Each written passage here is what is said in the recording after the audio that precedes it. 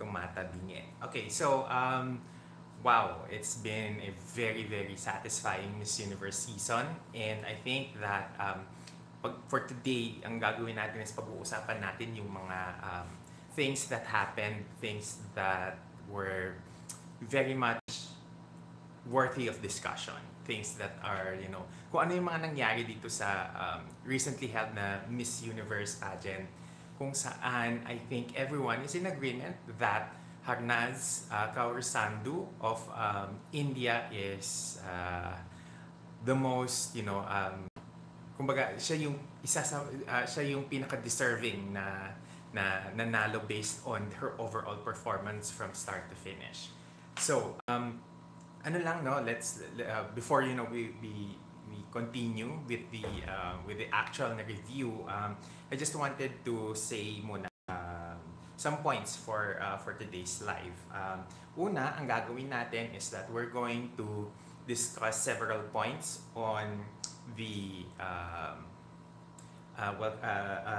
several points on the top 16, and then we're gonna talk about the production, the judges, the performances, and the eventual top 10, top 5, and top 3.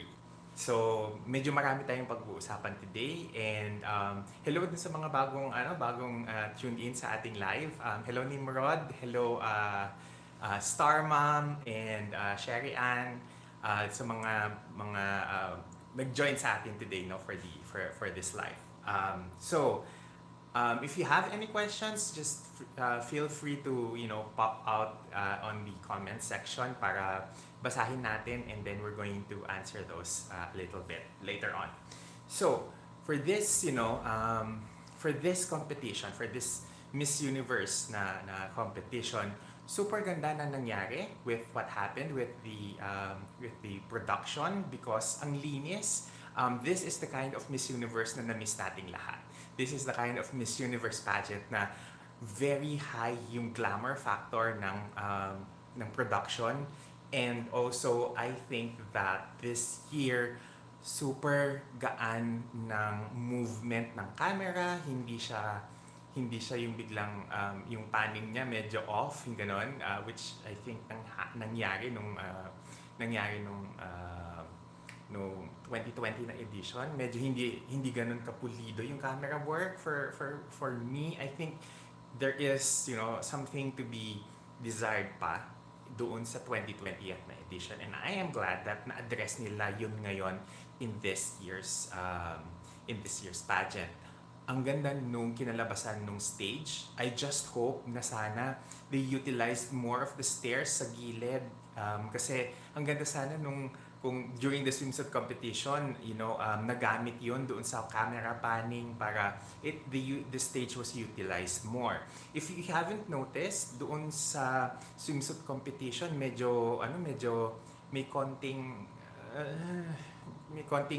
issue ako doon sa length of exposure ng mga girls, na tipong wala pa sa gitna yung mga girls, biglang pan na doon sa susunod na girls sa likod. I think that could have addressed, no? Okay, Star Mom said, ang saya ko kasi nakapasok ang besties ni Bea na SG and Vietnam. We're gonna talk about that later when we're discussing the top 16, kasi ang daming shocked doon sa mga nakapasok, simply because they were expecting a lot of front runners to really make it into the semis. And isa yun sa mga pag-uusapan natin later on, huwag kayong mag-alala. Now going back to the swimsuit competition, yung camera panning, I hope na sana natuto yung mga girls. Okay, Mike Joseph Bongot is saying na camera angles need a lot of work. I agree, kasi ang ganda ng stage. I don't think na na-utilize properly yung stage in terms of the angles, in terms of the choreography. But what I can say is sana yung mga girls, because they know that they are given a block time for their presentation, in whether it's in swimsuit or whether it's in the evening gown, sana they utilize that time na pag-aralan kung ano yung camera na naka-on, ano yung naka-live feed, para they made use of that time to really give their performance a boost. I agree kay Nimrod. It's better than the 2020th edition. Yes, exactly. In terms naman of the performances, I love the fact that very energetic umpisa pa lang yung yung opening. It was so lively na ramdam mo na kahit na canned yung applause for the for the uh, for the entire segment, okay lang. Kasi ang importante naman, mamadala ka ng energy nung song, madala ka ng upbeat na energy and feel nung, what do you call this, nung performance. And I think that's one of the things na I like with the opening performance ni Noah Kirel. I particularly love among the performances is the final look when three singers. I'm not sure who they are. Hindi naman kasi na-publicize kung sino yung mga nag-perform na mga artists. I hope that later on mabigyan din sila ng shoutouts sa Miss Universe na page.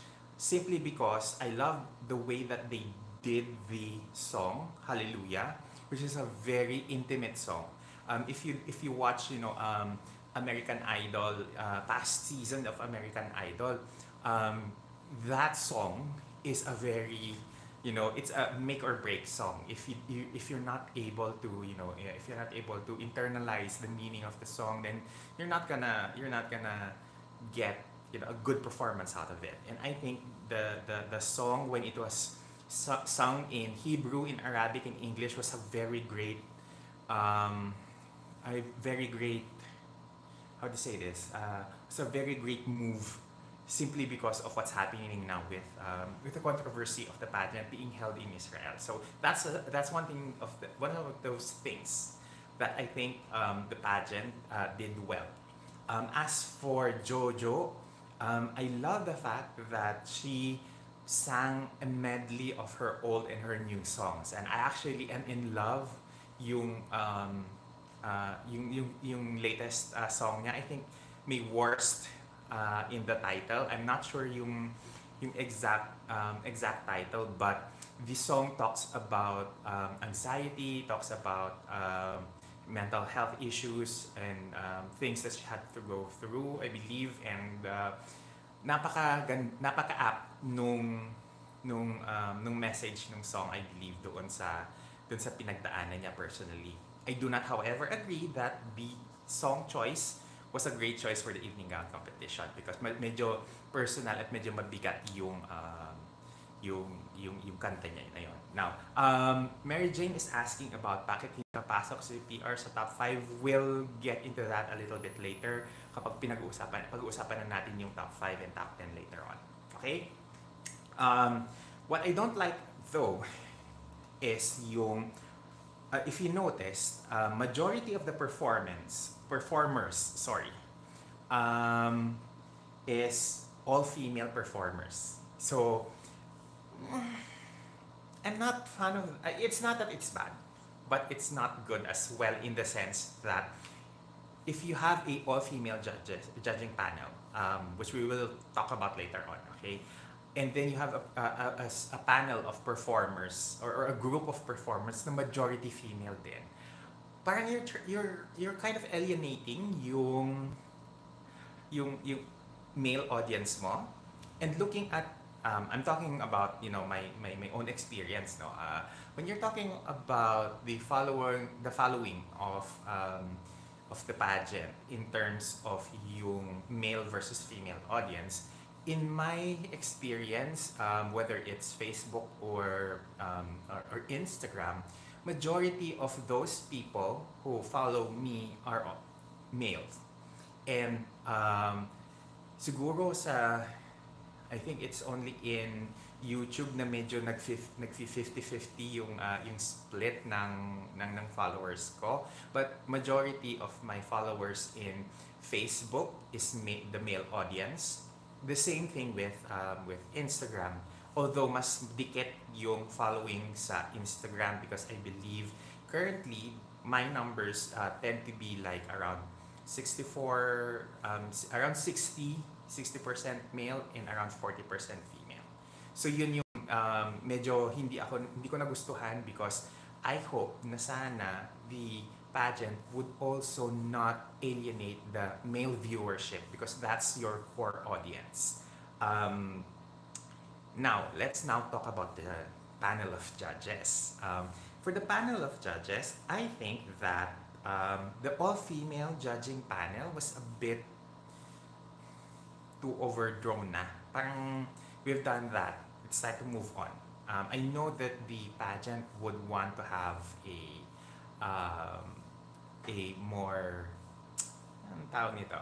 More politically correct stance, or rather maybe they want to be more to be seen that the pageant is for women, by women, and judged by women. I mean, I'm okay with that, but I just hope that they also understand that when you are talking of a Miss Universe winner, her audience is not only the female audience. Yung audience niya is more likely a multitude of people, not only kids, not only adults, but also people of different genders. And when I talk about it's the Miss Universe audience, kinakailangan sana maintindihan din naman ng Miss Universe na kinakailangan may konting male perspective in the way that the Miss Universe is selected. Kahit man lang sana isa o dalawang judge, it would not have a big impact on the eventual na results, because I think that this year very deserving yung mga nakapasok ng top 3, very deserving yung mga naka-top 5 in the competition. So I think that yung need siguro to have a male perspective in a way so that everybody is represented in the judging table para mas holistic yung pagpili. That way you don't alienate a huge chunk of your market, because aminin naman natin, males, and specifically gay males, are the majority of the or rather gay males play a huge part in terms of how big the audience is for the Miss Universe na beauty pageant. Okay, another thing that I've noticed with the judging panel is that there is a common thread or a commonality in the type of people who were selected as selection committee, and lahat sila halos may kinalaman sa entertainment industry. So which means that these people are likely going to look for someone who is not just authentic, real, a good speaker and whatnot, but someone who can be more of a spokesperson and a brand ambassador for the organization. So ibig sabihin, kinakailangan may commercial viability yung hahanapin nila na winner. And I think one of the things that the judges had the opportunity is that they judged the girls from start to finish, meaning from the interview preliminaries to the swimsuit and the evening gown preliminaries. So that way, kumbaga, they are able to form their opinions from the preliminary competition pa lang. Doon pa lang sa closed door interview, they were already able to pick who they are eyeing for the Miss Universe title, which means that,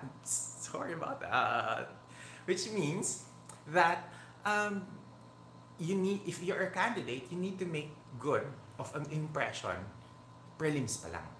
Kasi kung sa prelims pa lang, hindi ka na nagpakitang gilas, then they might not consider you later down the line as a possible Miss Universe. And I think that is one of the what do you call this? One of the disadvantages of having a selection committee from the prelims to the finals. And this is something also that is, we've done this type of same judges from prelims to finals back in the 80s, back into the 90s. And doon sa mga panahon yun, you can see that a lot of the girls who are actually winners come finals night, medyo may ilan doon na mapapakamot ko ulo ka. And that is why I think this, yung importance ng prelims cannot be discounted, because if, for example, if let's say Miss Brazil did not make an impression in the closed door interview, it doesn't matter if she makes a good impression on the finals, because by then they already had someone else in mind because of what they've seen at the preliminaries. So that's that's something that we all need to process. Another thing that I've noted here is that it feels like Nadia Ferreira of Paraguay is their favorite. And I will be discussing that a little bit later on when we're discussing the top 3 and the top 5 Q&A. But I felt that she was a favorite alongside India. And speaking of India, if you haven't had this theory that a lot of the Miss India, a lot of the Miss Universe winners, they are usually positioned in the middle of every competition. So they are called either number 4, 5, 6 in the top 10, or number 8 in the top 16, or number 3 in the top 5, or number 2 in a top 3. And I think that's one of the reasons why I thought to myself that, okay, India is going to be the most possible winner, most likely to win this year's Miss Universe, because she is always positioned at the middle. Granted that at the top 10, she was called later at the end of the competition. I think she was called no, India was called let's see. India was called around number 10 in the top 16, which is a little bit in the middle. In the top 10, she was called number 4, which is again in the middle. In the top 5, she was called first. In the top 3, she was called second, which is always, she's always positioned in the middle. That means that for old pageant connoisseurs like us, na in the 90s, we've noticed that in the 90s, anyone who is positioned in the middle, that's most likely the org's favorite. So we've seen that in India this year, and I was like, okay, if India nails the top 5, top 3 question, then the crown is hers. And that's why I've always kept in the back of my head that right now, most probably, the girl who is going to be more charismatic in the Q&A later, that's the one who's going to win. And if India is not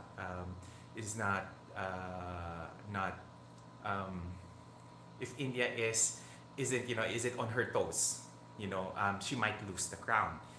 Thankfully, that did not happen. And I thought that during the last 3, I was really eyeing for girls to really speak out, to be really very communicative, because that is something that they need to do at the prelims and nail it in the finals.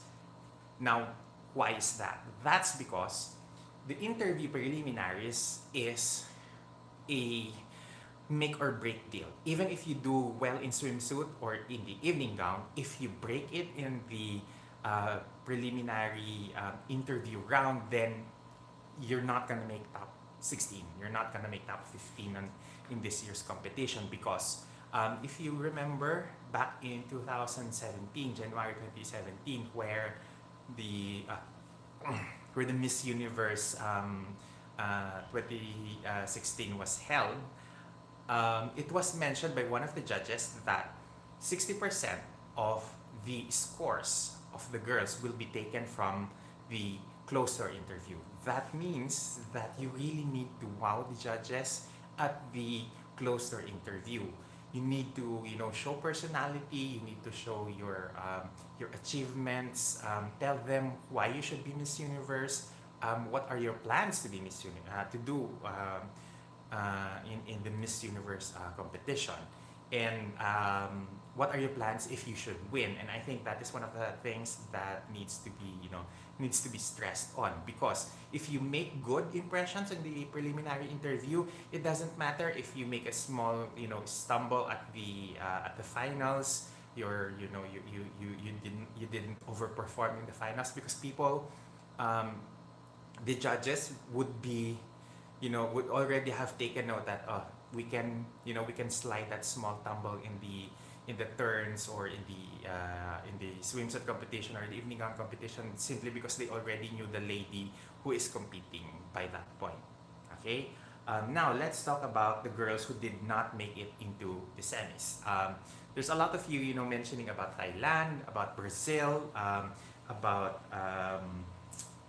what's her name? About Kires of Belgium. I think that a lot of the reasons why they didn't make, you know, they didn't make semis is that they have a lot of tough competitions from the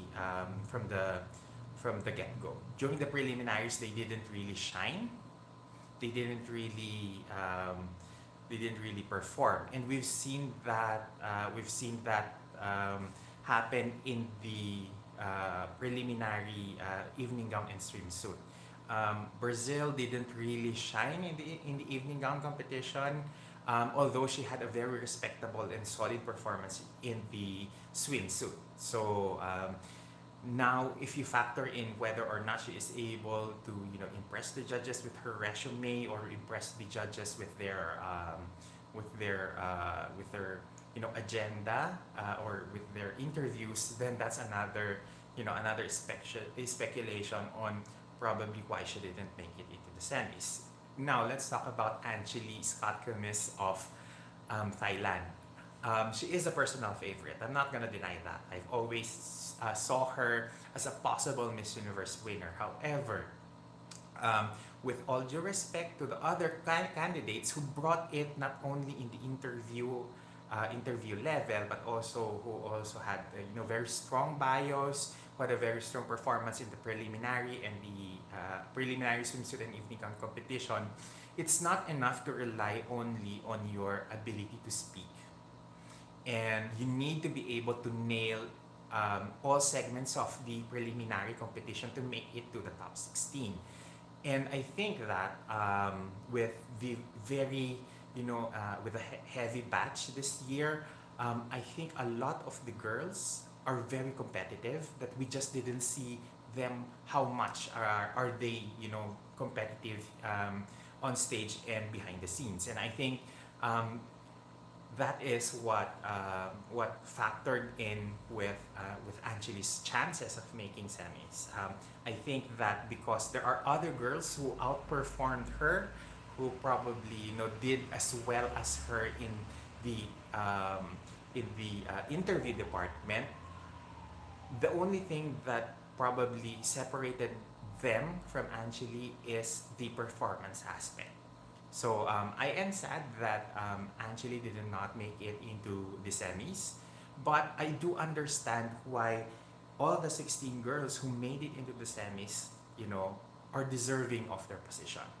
Now, in terms of how come, you know, Sara Loynaz of Spain did not, you know, make it into the semis as well, that I have no definitive answer, except that maybe during the prelims, the evening gown performance wasn't as strong, or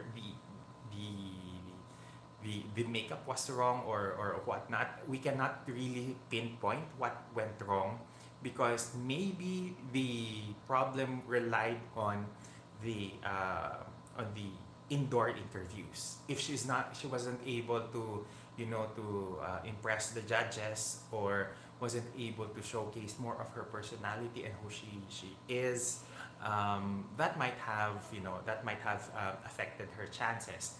I am very disappointed as well that Belgium did not make it into the semis because I really love, Kedis. She's one of the more beautiful girls in the competition. She's one of the more interesting girls simply because of her background, because of her because of her being a woman of color. And I am glad that even if she didn't make it, at least Clémence Botino of France was able to make it for to how do you call this, to make up for the non-placement of Kidis, because I really thought that two two Afro-Europeans would really make it into the semis. But this is a competition, and therefore there will be people who will not make it into the semis because there's a lot of girls who are going to be really very competitive. And with this batch, a lot of them were silent killers that we are not really shocked that the top 16 comprised of women who are more accomplished. Now, let's talk about the top 16. I'm just gonna run through the top 16 according to how they were called out. We had France, we had Colombia, Singapore, Panama, and Puerto Rico. The first 5 girls are all women of color. And then we have, on the second batch, we have the Bahamas, Japan, Great Britain, USA, and India. Again, majority of them are women of color. And then at the last half,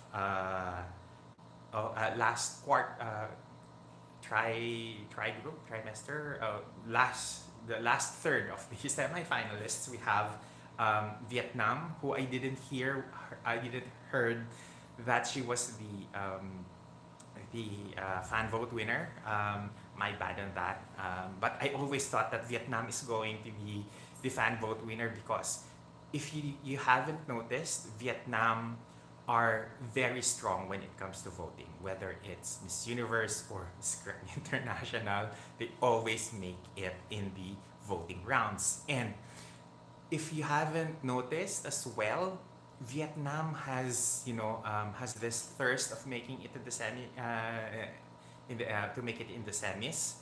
And it's not that because they don't perform well, but if you look at the org is willing to burn money on the voting just to make their girl make it into the semis. And I think if you have an organization that's like that, then all you need to do is perform well in the finals.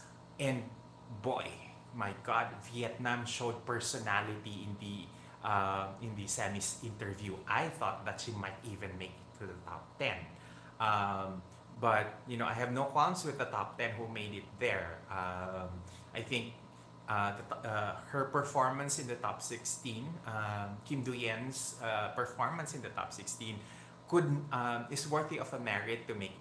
It's worthy of its own merit to make top 10. Okay. Now, the other girls who made it in the semis after Vietnam were Aruba, Paraguay, Philippines, Venezuela, and South Africa. And I think that they made a great choice of putting some of the best performers towards the lower end of the competition, because we all know that Philippines, Paraguay, Venezuela, they are some of the best catwalkers in the Miss Universe pageant this year. I was very impressed with Aruba. I was very delighted with her reaction, making it into the semis, because that was genuine. That was her all the way, and that kind of personality, is so magnanimous. It's so luminous that you just can't help to think that this girl would be someone that I would like to be friends with. I want to know more about her. I want to know what she can offer for the title, and I think she did a great job in the competition, and her placement is very well guaranteed. Now, if you look at everyone in the competition, everyone who made top 16, you would notice that a lot of the girls who are in the top six in the semifinalists are girls who are achievers in their own right. Okay. I'm not gonna talk about each of these girls' achievements because you can see that in their profiles, in their Miss Universe bios at the Miss Universe website, and it was it was very delightful because for a pageant analyst or connoisseur like I am, I spent hours poring over the candidate bios of the ladies in this year's Miss Universe pageant, and I am glad that a lot of the girls who I mentioned in my list of crown contenders plus the list of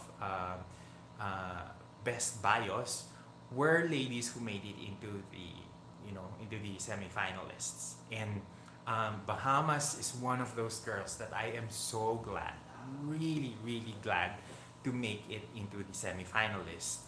You have to understand that Bahamas is not your typical pageant girl who is very palatable to the Western world. She represents a very unique beauty, beauty that would be very palatable to people of color. And I think that her achievements outside of pageantry is something that we can all be impressed about. She, at her very young age, is a certified youth leader by the Bahamas government, or rather by the Bahamas Ministry of Youth. And that is something that you can brag about into the competition. Another girl who is very impressive in terms of her background is Brenda of Panama. The mere fact that she mentioned during the interviews, in the top 16 interviews with Steve Harvey, that I'm just paraphrasing at this point, no.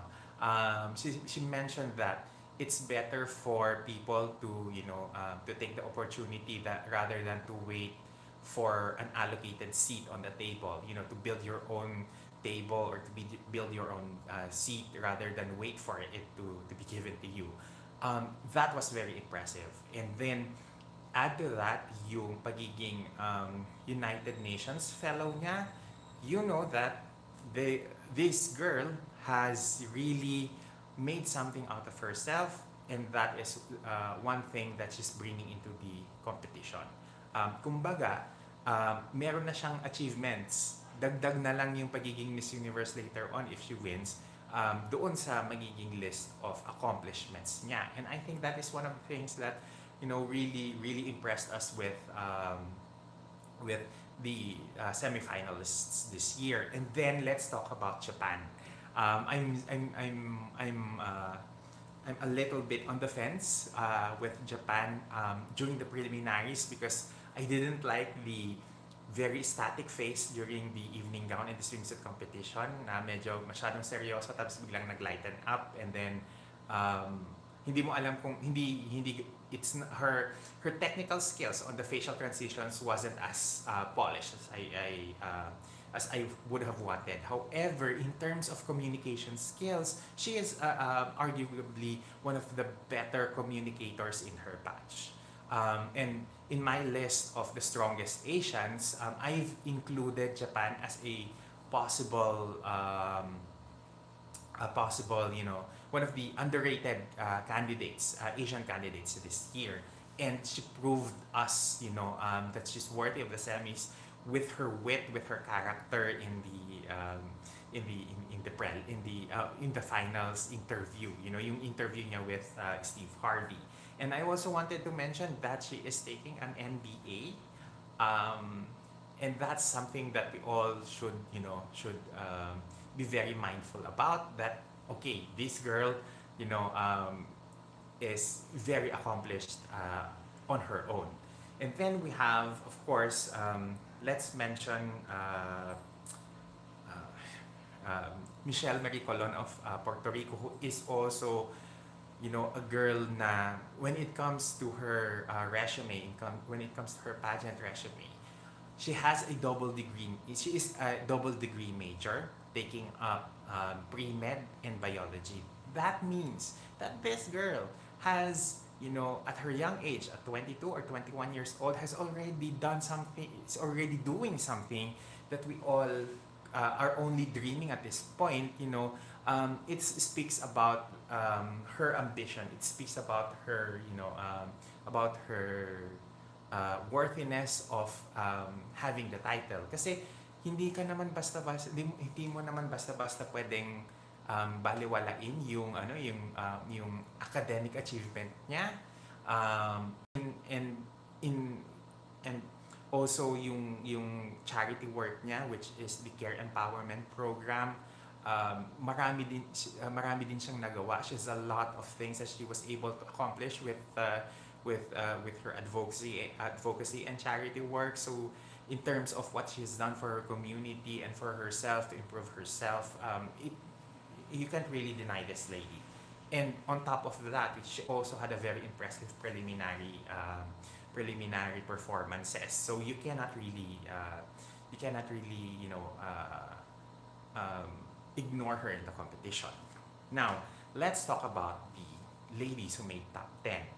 At the top 10, we have girls competing for the evening gown competition. Okay, wait. I forgot to mention something about the swimsuits. No, I'm not a fan of the cover-ups. I thought that papalitan yung cover-ups with a sarong. I was expecting na palitan nila yung cover-ups with the sarong because the leopard print was so off character for the swimsuit. I think that styling-wise, the bathrobe type of thingy that they were sporting would only look good on white, on tan-colored na swimwear, on black. Imagine it on the burgundy swimwear. It kind of clashes. So I hope that they just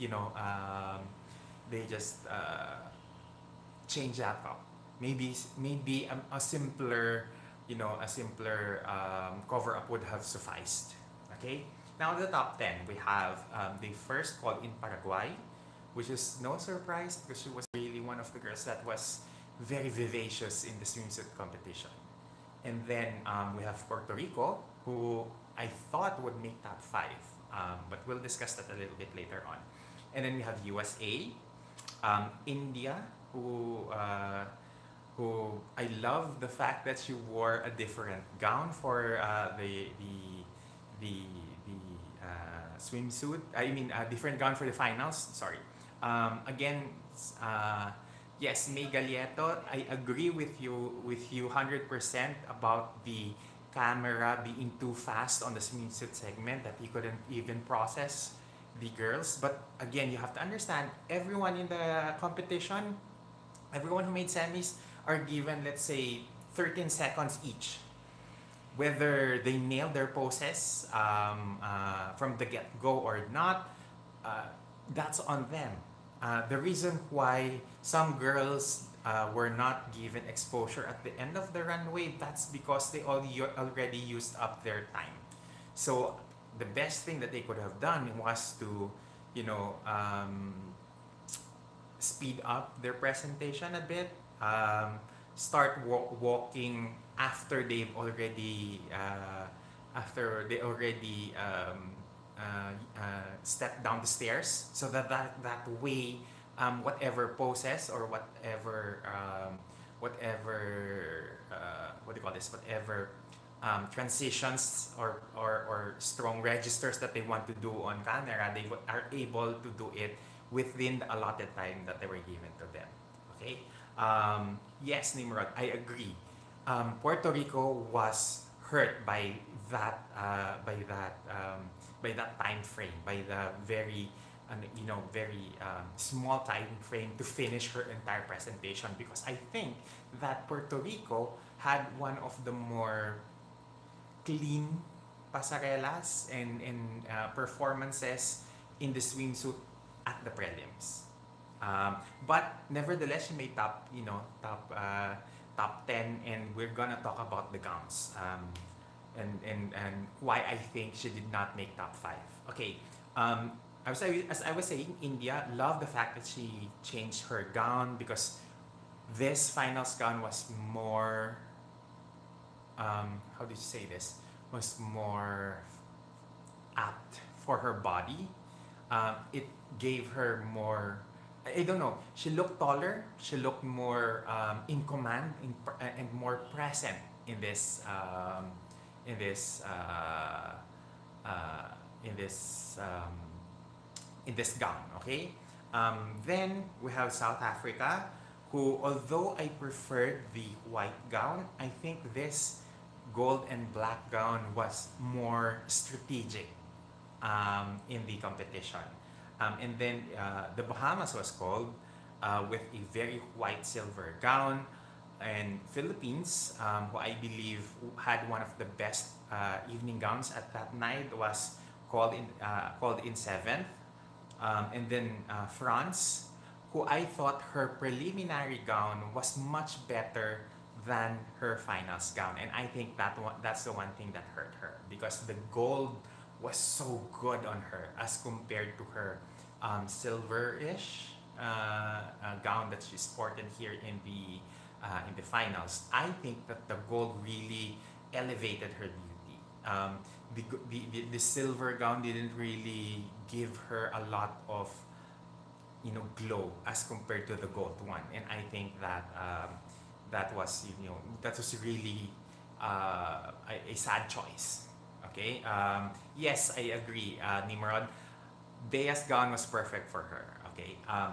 Now we have Colombia, who sported her prelims gown. I think that was the right choice, because that gown is stunning. That gown, you can't go wrong with that gown. It's a classic Alfredo Baraza. It's something that the silhouette. It's something that we've already seen before. But again, if it works, why reinvent? Why reinvent the wheel? And then last call was Aruba, which I think everyone was surprised. Everyone, I believe, was either rooting for, let's say, Venezuela, or even Vietnam to make the top 10. Now, here's the thing about Venezuela, about Luisette. I think what hurt her chances in making the top 10 was that she was very studied. I think that's the only word that I can think of right now that reflects her performance. I think it was, it was too calculated, perhaps. Perhaps that's the right that's the right term. I think when you have someone who is as gorgeous as her, someone who is so technically proficient as her, the danger of that perfection is that you would look very robotic, or that you would look too trained or too calculated in your presentation. Yes, Ray Francis, I agree, typical Venezuela girl. But the thing is, everybody loves a Venezuelan girl. And I love the fact that she brought her A game into the competition. But I agree with what being said, that the natural sense is a little bit lost, and we hope that she would bring more of that. I think that the best Venezuelan performance for me would still be Alicia Machado during the 1996 Miss Universe pageant, where she brought personality. She was vivacious in every single round of the competition, and that it was her. I think again, when you are too calculated, you come off across as inauthentic. And based on what Paula Sugart was saying to the judges during the preliminary interview competition, that what they're looking for is a real woman, someone who's authentic, someone, someone who can easily become the face of the brand. And I think that the learning lesson, the lesson here, not only for Venezuela, but for every pageant country out there, is that it also doesn't look good that you are too calculated in your movements. Okay, standouts on the evening gowns. I would definitely give the best gown to Bea. It was magnificent. It was perfect for her. I would say Puerto Rico. I love her gown. USA, for me, had one of the most stunning gown. It was a Michael Cinco, if I'm not mistaken. It really brought out, if you look at everyone in the competition, the first girl that my eyes would actually go to is Elle Smith in her, aquamarine turquoise silver gown, simply because everyone else was sporting silver, nude, or gold at that time.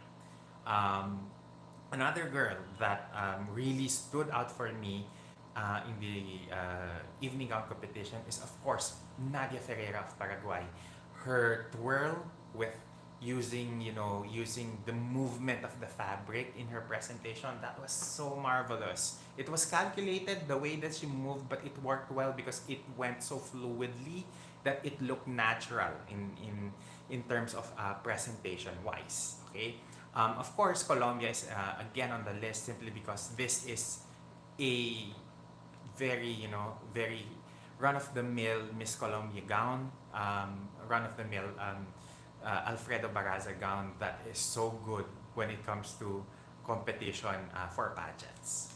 Okay, now one of the heartbreaks for me is actually Puerto Rico, who I thought would make top 5 easily. And I think what hurt her chances in the competition was that she followed a very technically perfect presentation from Paraguay. And when you are following a choreography from someone who is so technically proficient, someone who is really good at her presentation, and you are at the upper half of the top 10, that is a very difficult place to be in.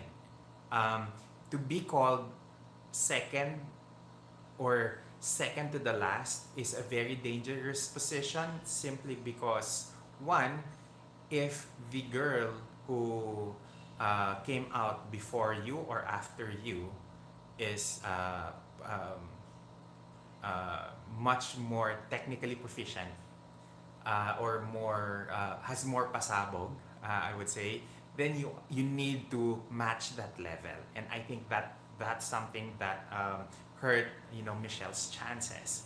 I also think that being one of the first girls to be called out hurt her chances because here's a theory. A lot of the girls, when they are being scored, some of the judges would actually hold off giving high scores at the beginning of the competition because they're reserving their high scores towards the middle or towards the end of the competition. And that's why if you are going to be called in the semi-finalist, the most strategic point is for you to be placed in the middle, which Harnaaz was throughout the competition, because that is where they would start giving out really high scores for the judges. The judges, very rarely that they would score the first girl very, very high in the competition, especially on swimsuit or the evening gown segments. And I think that was the reason why Michelle got cut from the top 5. I think that had Michelle been positioned either 5th, 6th, or even 7th, she might have a bigger fighting chance to make it to the top 5. Okay, now to the girls who made the top 5. You have first was India, South Africa, and then Paraguay, Colombia, and the Philippines. These girls were no surprise. If I'm not mistaken, if you look back at the post preliminary live that I did with Mark Sobrahani, we mentioned some of these girls in our small game about the shoulda, coulda, woulda part of the what do you call this, of the live video, and that, coupled with with our choices, I mentioned Philippines as a possible winner. Philippines, India, Puerto Rico, South Africa, Paraguay. Those are some of the names that we've thrown out as possible winners, and all of them made it into our top 5. And also, when I published, I think earlier this week, or was it Saturday morning here in the Philippines, my list of the crown contenders: India, South Africa, Paraguay, Colombia, the Philippines were all in that list. So I'm not very what do you call this? I'm not very shocked that they made it into the top 5. In fact, I think I even placed Bea as a possible crown spoiler in the list, and Valeria, Ayos, Luiseth, and if I'm not mistaken, Nadia and Harnaaz were also in that list. For sure, Lalela and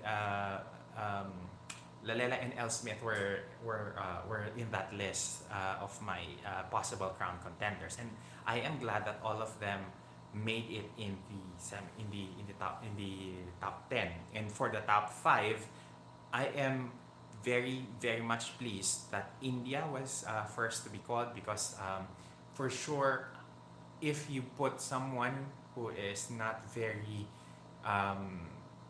who's not a very smooth talker at the beginning of the competition, it kind of brings down the energy for the rest of the top 5 Q&A.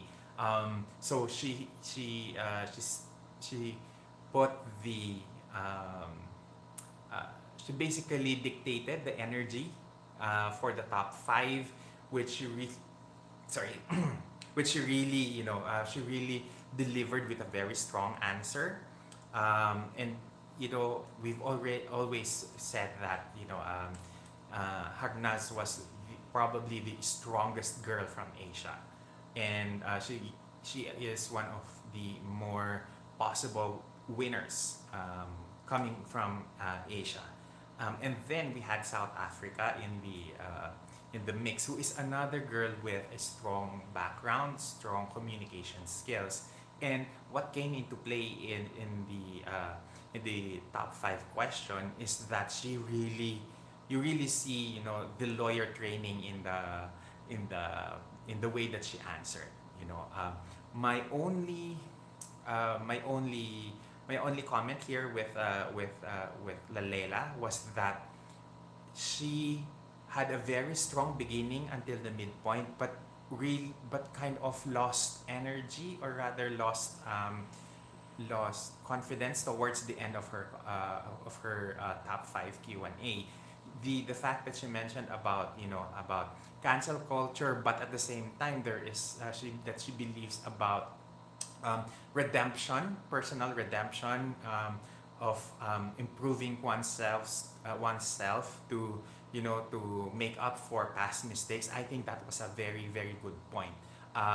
It was not delivered strongly as I hope, because I've seen her compete in Miss South Africa, and she was really the better or the best overall performer in the top 3 in Miss South Africa, and I was hoping for that same energy. I am glad though that she still made top 3 despite a unsure ending towards her top 5 and Q&A. Then we had Paraguay. Paraguay, I would say, is the personal favorite of the judges, because despite skirting the top five question and answer, she still made top three, and I think that what happened was for Nadia is that she impressed the judges so much at the preliminary interviews, that anything that she does at the finals would not necessarily, affect her chances of winning that much. I think at the preliminaries, she already laid the foundation for her, for her to be a favorite of the judges. Okay, Paraguay, again, performance-wise, did really well. When it came to the top five Q&A, I thought, because she skirted the answer. Okay, she sounded right when she sounded. Sorry, she sounded right in the way that she delivered her answer. But if you look at the content, she kind of skirted away, or rather, she rather went around about regarding the question. And I thought at that moment that, oh my God, if after India and after South Africa's impressive Q&A, I thought that they're already shoe-ins for the top, for the top three, and the last possible spot might be a make or break between the three remaining ladies, and whoever fumbles the Q&A, they're automatically out. And I thought Nadia would be out of the competition by then, because when Valeria spoke, she was very calm. She was very composed in the way she delivered her answer, and I think that kind of composure is something that I thought the judges would be impressed with. There was a little bit of shakiness in the way that Valeria answered her question. I don't know if it was the nerves, or it was it was the way she spoke. But I was expecting a very animated Miss Colombia. I was expecting the same energy when she did her Q&A in Miss Universe Colombia, where there was charisma, there was personality, there was passion and fire in the way that she answered her question. And when I looked at her top five Q&A versus her Miss Universe Colombia answer, she sounded more confident in Miss Universe Colombia. Now, I have a theory why it happened that she spoke English, why she spoke in English, and the same thing that why Paraguay spoke English as well. Because if you're gonna rewind and you haven't noticed the translator, when Nadia was being asked the question, the translator kind of gave a vibes that he was struggling with the way he translated the question to Nadia. And I think Nadia and Valeria picked up on that.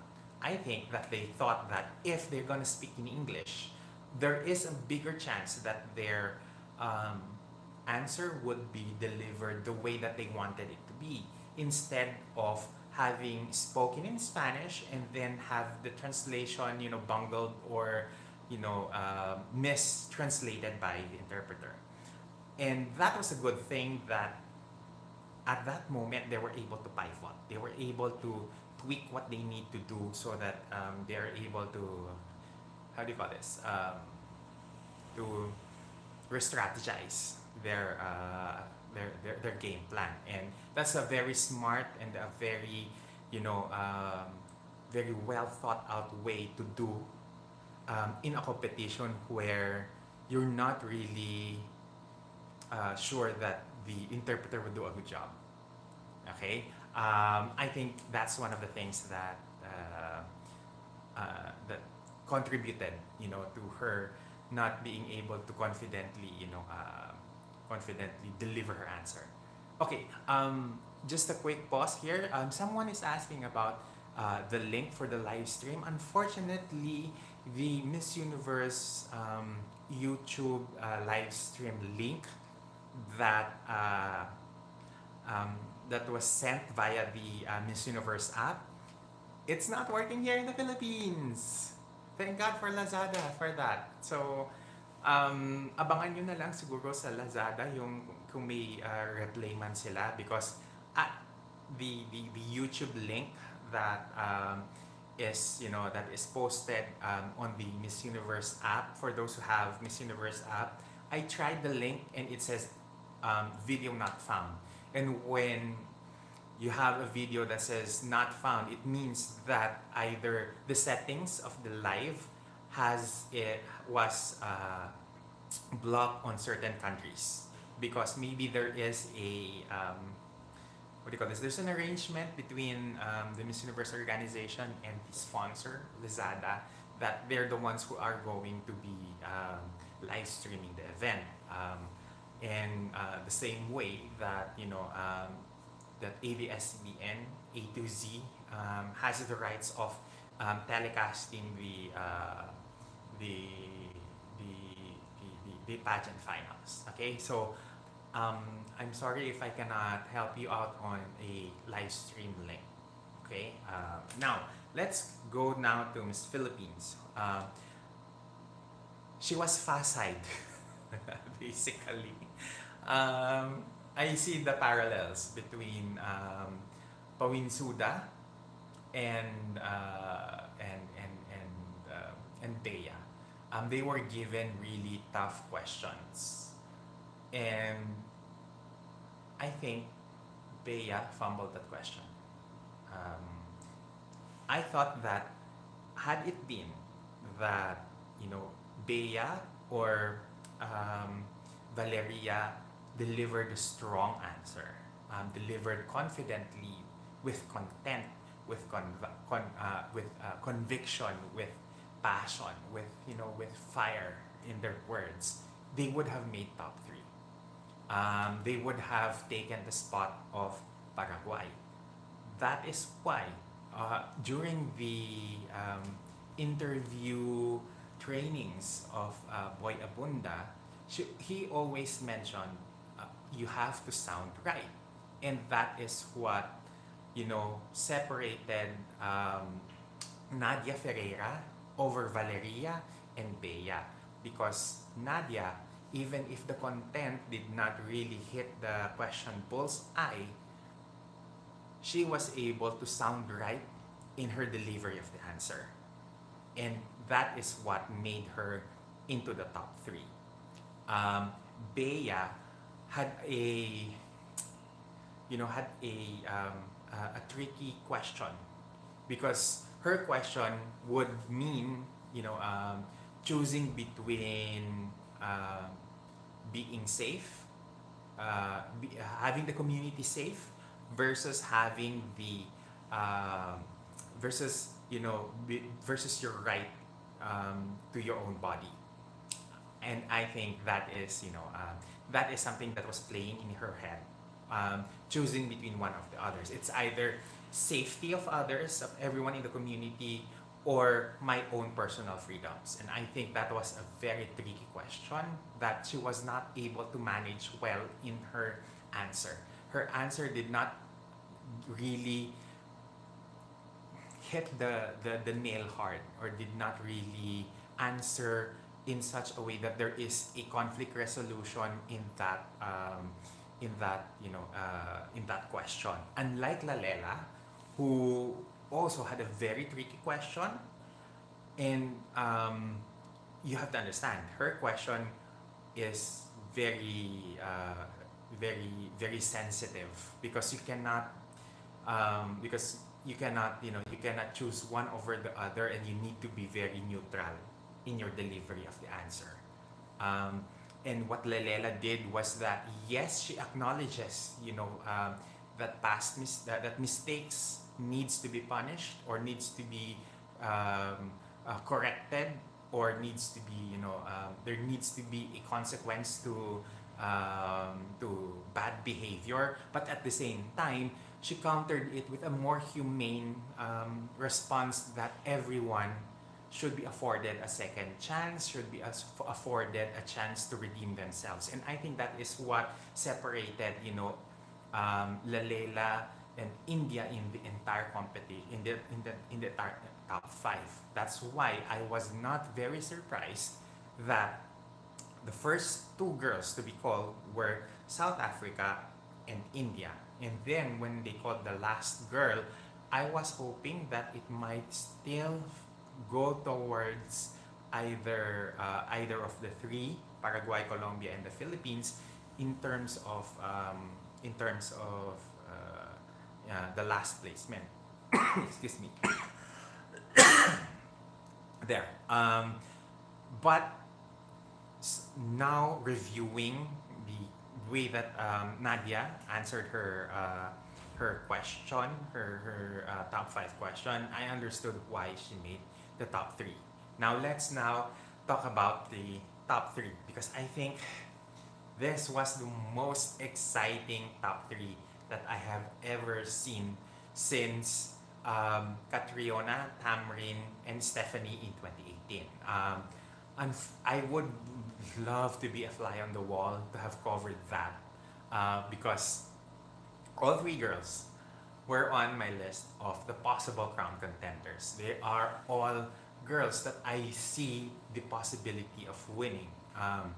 Now, let's talk first about South Africa. The moment she mentioned, courage over comfort over the final question, that for me was like a winning answer. And I was hoping that that India could top that answer herself for India to win. And because at this point in time, I'm not playing favorites, but I'm thinking that they put India strategically at the middle of the two girls. So which means that they're probably, she's probably the favorite of the organization to win. And then when India came out, as for her Q&A, and she mentioned about believing in yourself, and then she personalized her answer, then that was the aha moment for me that she's already going to win the crown. I think that at that point, when you answer the question and then relate your personal experience like India, like Harnaaz did with the question, that is the winning formula in answering any question. You go to the area that you know most, and that is throwing it back to your experiences and putting yourself into the equation. Okay, because that's really the point that India separated from the two runners up. Now let's talk about Paraguay. What she did well in the question and answer was that she started off with her personal experience. And if you notice throughout the entire competition, it was explained in clips that she experienced, I forgot the medical term, that she experienced surgery at a very young age, at 8 months, and then somewhere, before she turned, in her teens, she had a year or two where she was partially blind, could not move, and I think that was something that that was very, very indicative of who she is as a person. It showed it showed something very humane about her, because what people do when you have a very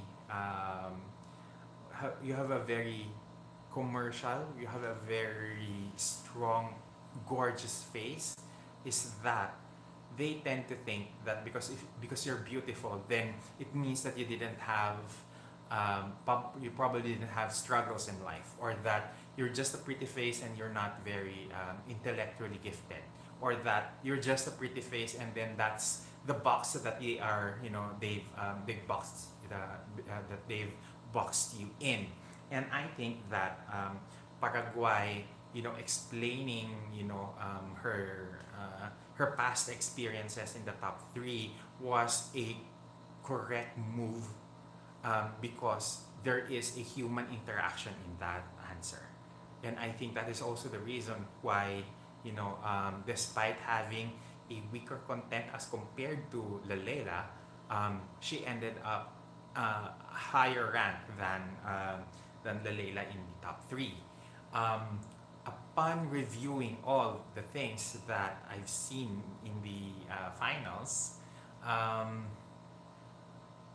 the advantage why Paraguay placed over Lalela was that Paraguay was consistently good from prelims to finals in the swimsuit and evening gown competition. And the way that things work in the Miss Universe judging is that they're in the final look, the way how it is judged is that the judges are now going to take everything into perspective, meaning your preliminary performance, your finals performance, your Q&A, and then they're gonna decide on whether or not they deem you as the next Miss Universe. And that is why I think Nadia placed higher as compared to Lalela. At the top three Q&A, I already knew that India, Harnaaz, is going to be the winner. I think she did everything well from the preliminaries until the finals. She was consistent all throughout.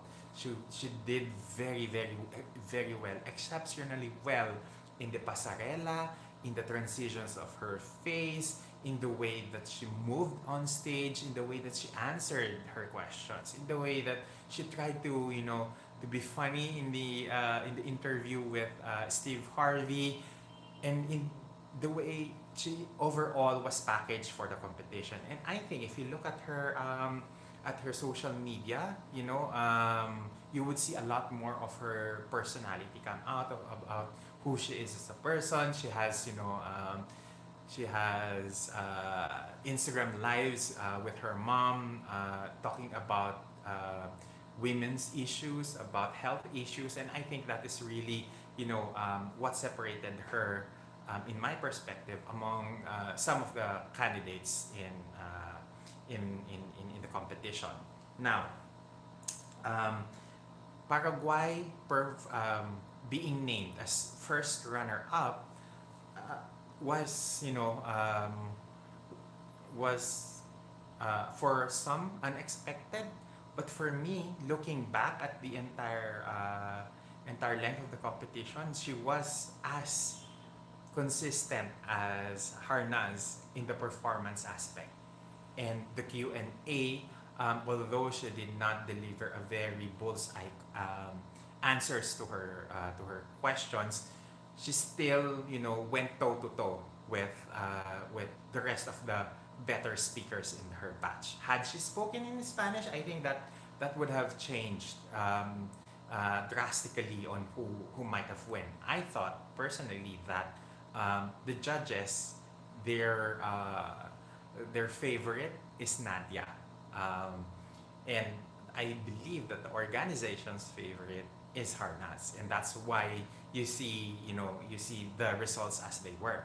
I think South Africa's placement as second runner-up is a redemption for not only for South Africa's loss in the 2020 edition, because that for me was still a bit, it kind of still is a bit raw at this point. I think Natasha should have at least made semis for me, at least in the top 20. She should have made semis for a lot of reasons.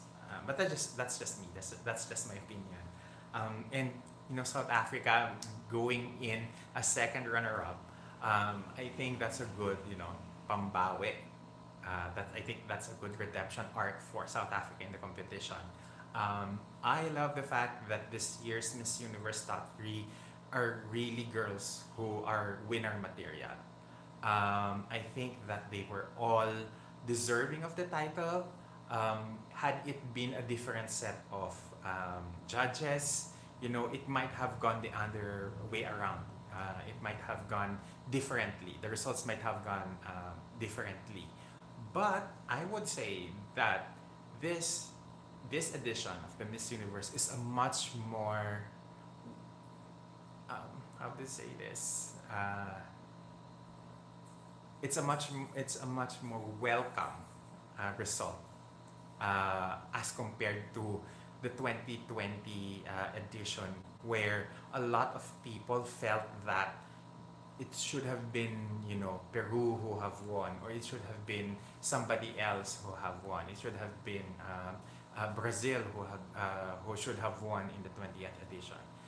Nevertheless, despite all that, Andrea Meza did a really good job as Miss Universe in her reign.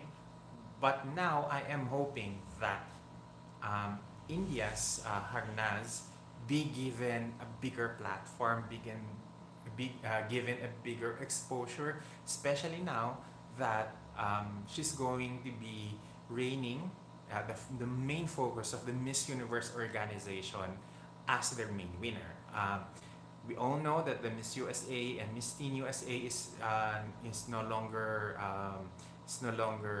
gonna live with the Miss Universe winner in New York. They're going to be based in LA now as a different organization.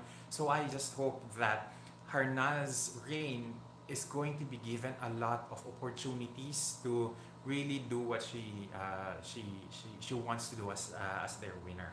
I hope that with the world opening up slowly but surely, she'll be given more opportunities to travel, more opportunities to have engagement, or rather to have more public engagements throughout her reign. I think that Harnaaz winning after 21 years after Lara Dutta is really a big deal, because we now feel that India is back in the game. I think it only took Adeline Castellino to really shake things up for the Miss Universe India, or rather the Miss Diva organization, to really find a girl who is very much aligned with the Miss Universe organization. I think now that India has the attention of the world, because if we are going to look at India's representative at the Miss World pageant, Manasa Varanasi is, I believe, one of the girls we really need to pay attention on. And with Harnaaz winning Miss Universe this year, I think India is on the right track. It's back on track rather when it comes to pageantry. So I hope that I've addressed every question or everything that you wanted me to address. It's already been over an hour since we started this live discussion. Thank you for a lot of the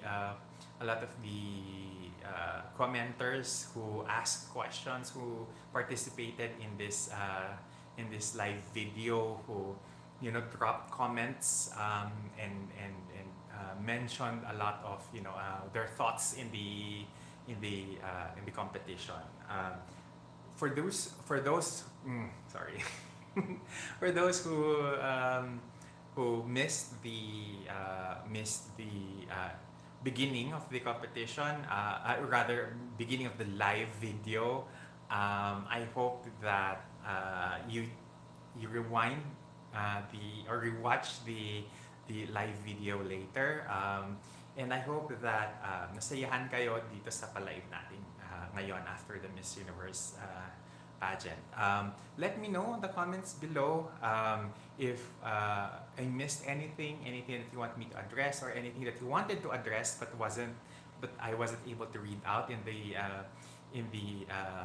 live chat. I hope that whatever your thoughts are or whatever your questions are, you comment it later on the comment section, and I will try my best to answer